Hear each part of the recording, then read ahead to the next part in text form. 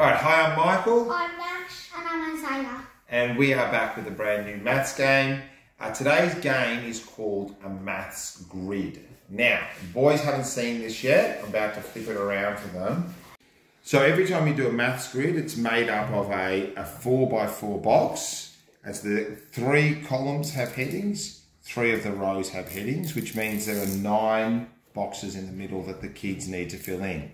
Now today we're going to do it that the kids are going to work on this individually, trying to fill in the boxes. Every box has got 2 clues they need to fill in. Okay, so Isaiah, for example, can you give us, this box has got to match 2 clues. Can you tell us a number that could go in this box? Yeah, it's easy. 20. And so 20 is an even number? Yes. And 20 is less than 30? Yes. Are you allowed to use the same number twice? Okay, great question, Isaiah. So yeah, each of these 9 numbers need to be different. You need to come up with 9 different numbers. Nash is going to work on this separately. So Nash is going to work on this upstairs, Isaiah is going to work on it downstairs. And the reason why they're doing it separately is, when we come back to correct these boxes, every box that's got a number that matches the 2 clues gets 1 tick. So if you put 20 in there, Isaiah, that would be 1 tick. Yeah? But if you have a number that Nash doesn't have in that box, you get 2 ticks. Yeah. So the idea is to try to think of numbers that the other people that are playing the game are not going to have. So, are they the same? Yeah, so great question, Isaiah. So you and Nash have been given the exact same grid. Yeah? All right. Now, the other thing I want to point out is that when we introduce this with a group of kids, we don't go through and unpack the terminology. So I'm going to send them off to work on it. If they've got questions, what does this mean or whatever, we'll answer that as we go rather than do it at the start. So Isaiah, you've got your texter. Don't start yet because Nash is in the room. Nash, you go take that upstairs to the study. Yeah, best of luck.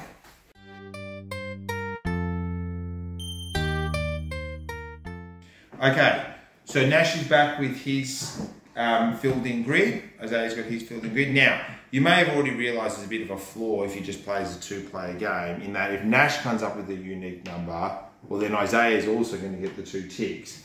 But when you play this as a whole class and you've got, maybe you've got 12 groups of 2 playing the game, now you've got 12 different people filling it in, and it does reward the kids that push themselves and try to come up with numbers. So let's have a look. Nash, even, less than 30, does 4 match that clue? Yeah. Beautiful. And 14? Yeah. Fantastic.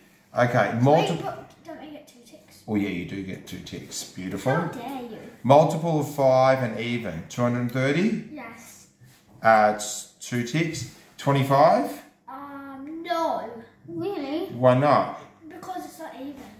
Is 25 even, Isaiah? Yeah. Yeah, so multiple of 5's right. Plus. Yeah, so that's okay. You don't even need to get across. We just don't give it a tick, yeah? Can I get it plus? Can you think of an even number that's a multiple of 5? Write it in. Yeah. Go.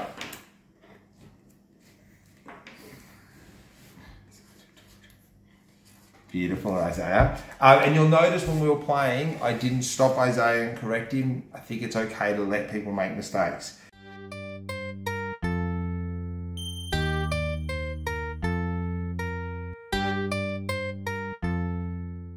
11 is a double tick, and 17 is a double tick. So while I'm talking, guys, you can count up your ticks quietly.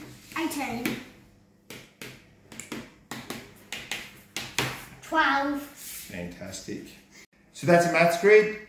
They work really well with all year levels. If you're doing with a younger year level, you might want to get rid of one of the columns, so there's only 6 boxes to fill in. It's also a really good way to introduce it to the whole class, is not to play it with partners or groups of 3s as a small game, but do it as a whole class warm-up. So put this up on the board. Say we've got 9 boxes, we want 9 different people to put their hands up and give us numbers. Really good way to unpack mathematical vocab. So that's a maths grid. We hope you enjoy playing. We'll see you next time. Bye. Bye.